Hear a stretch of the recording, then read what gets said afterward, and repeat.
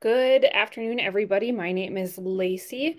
I am the program assistant at the Charles Lindbergh House and Museum, currently working from my home office and not at the site today because of all of the snow that we are getting.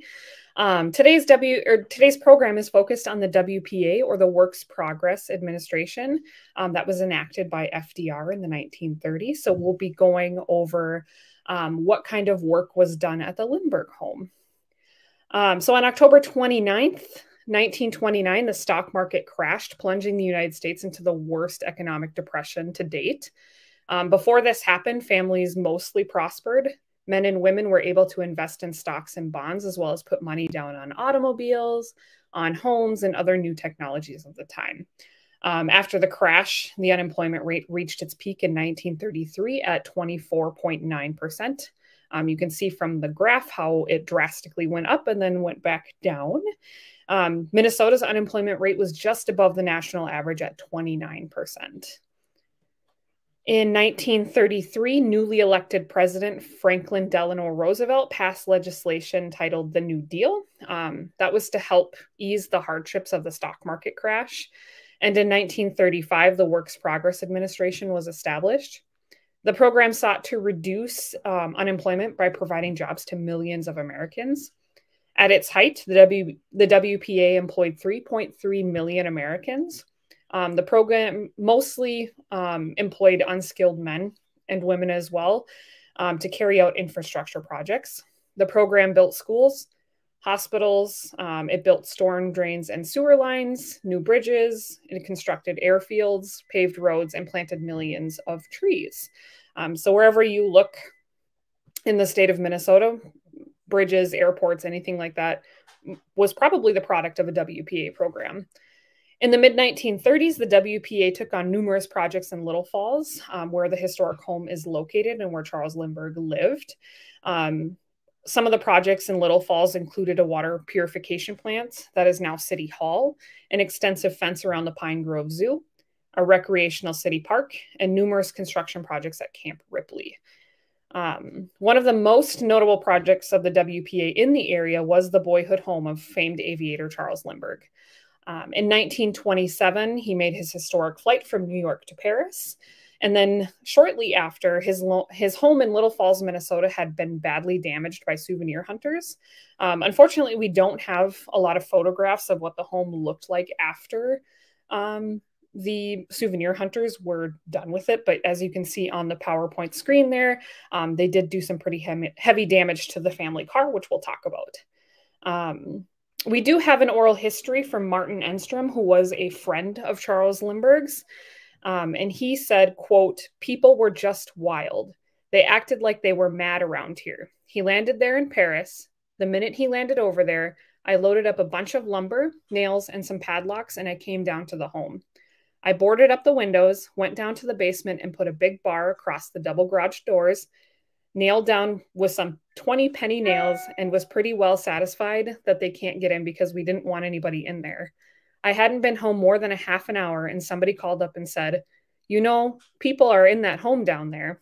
I got in my truck, and I went down, and there were all kinds of people in there. They boosted a guy up and cracked the big window."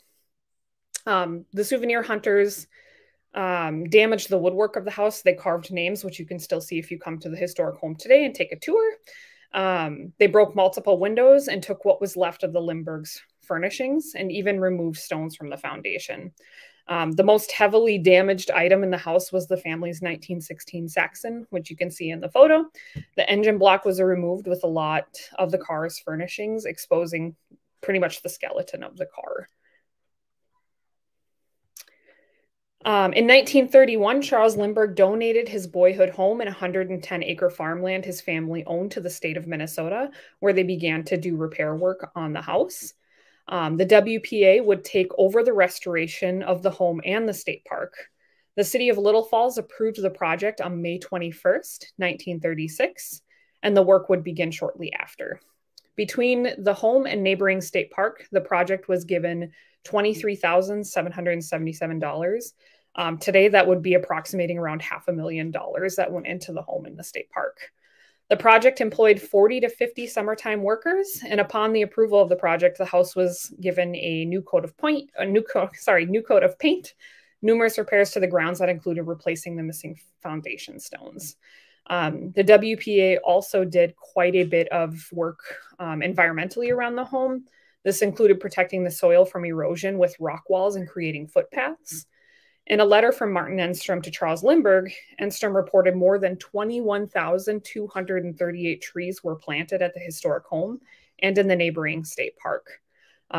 White, Jack, Norway pine, box elders, and elms were planted, along with blackberry and hackberry bushes. They were planted to attract the birds. And this is something that Charles Lindbergh wanted. He wanted the home to have kind of that park feel where families could go and enjoy.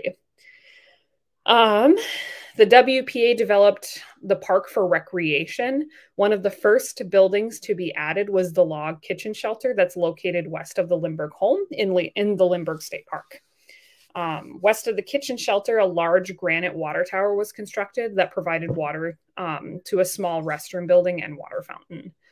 Known originally as the kitchen shelter, this was one of the first new buildings to be constructed in Lindbergh State Park. And it was even highlighted in the Minnesota Conservation Magazine. They described it as, quote, "The peeled pine logs, the rustic doors, and the great stone fireplace make it a fine example of woodcraft. Behind the fireplace is a large stove for cooking purposes. Solid and well-built, the structure still stands today. The structure has also been replicated in Bemidji State Park." One of the last WPA structures to be built was the limestone water tower. It was referred to by the WPA as the Water House. It was constructed during the summer of 1939. It was built of native granite that probably came from St. Cloud. The tower held 5,000 gallons of water, which was pumped into the restroom, to the water fountain, and into the caretaker's residence. The structure still stands today, although it is not used as a water source anymore.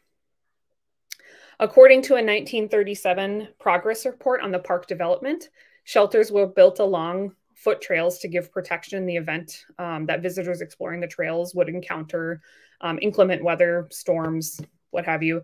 By the time construction was completed, there were several shelters of various designs throughout the park. But because of contact with the ground, shelters with significant wood elements decomposed and disappeared over time. The stone ruin located 100 yards north of the Lindbergh home is the only surviving park shelter today. The restoration of the Saxon actually didn't happen from the WPA. Instead, Camp Ripley took on the restoration work, and over 5,000 man-hours went into the reconstruction. Sergeant James Pakula was responsible for the reconstruction of the 6-cylinder engine, and they also had an entire battalion working on the car. Eventually, they drove the reconstructed Saxon back to the Lindbergh home, where it is currently on display. You can come see it at the house. Otherwise, we are at the Lone Eagle Car Club Auto Show every year as well. So the legacy of the WPA and our current conservation efforts. The WPA work was done on the Lindbergh home, had lasting effects on the historic site today. You can come to the site and you can see where the WPA had the biggest impacts in both the home and in the park. We even have a walking tour map that we can give you, and you can go see all of it. However, our work is never finished in keeping up with the historic preservation of the home and property. There's a few photos on the screen here that we'd like to highlight. And that is one of them being our conservation efforts to save the ice house on the property. The ice house has experienced some significant movement in the recent years because of soil erosion on the hillside. So we are partnering with MNH, or we're currently working with MNHS and the state to figure out how we can save the ice house safely and also deal with the erosion problem at the same time. The second photo on the screen comes from a mudslide, or the hillslide, that happened in 2020 in the back of the historic home. We lost our wooden retaining wall. And this took some work with FEMA to get that back up. And now we have a concrete retaining wall, hopefully going nowhere.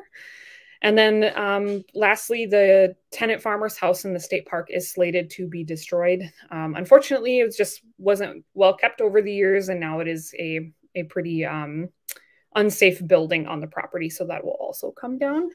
But we are doing big things at the historic home to ensure that we'll be here for future generations to enjoy. This is a pretty short presentation, so if you have any questions about the WPA work at the Lindbergh House, please submit your questions below.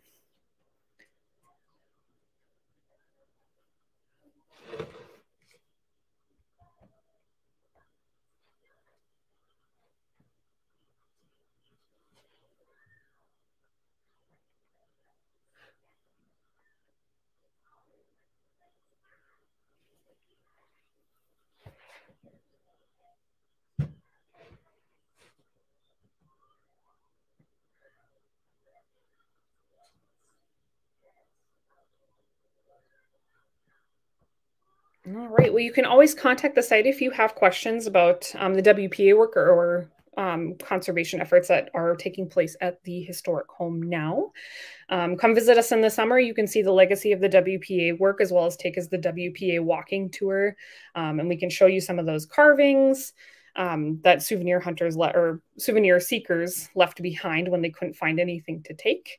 Our next Snapshot Saturday will be next month, the second weekend of next month, I believe, and that'll be on Charles Lindbergh conservation efforts around the world. So we'll be talking about how his environmental work has impacted the places that he went, such as the Philippines, Hawaii, and other places like that. And we'll also be talking about the legacy of his environmental work with his family, the work that his grandson does now. So join us for that next month. Thank you again for coming. Were any of the stolen furniture ever returned? Not that I know of. Nothing was ever returned. It was taken. Luckily, a lot of the stuff was already moved into storage before souvenir seekers came. So I don't think the Lindbergh family lost a whole lot. Besides the car, of course. And none of the car parts I can remember were ever given back.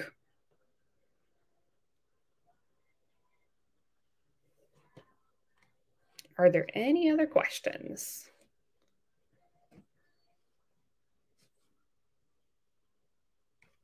All right. Well, thank you all for tuning into our Snapshot Saturday today, and we will see you next month for our next one.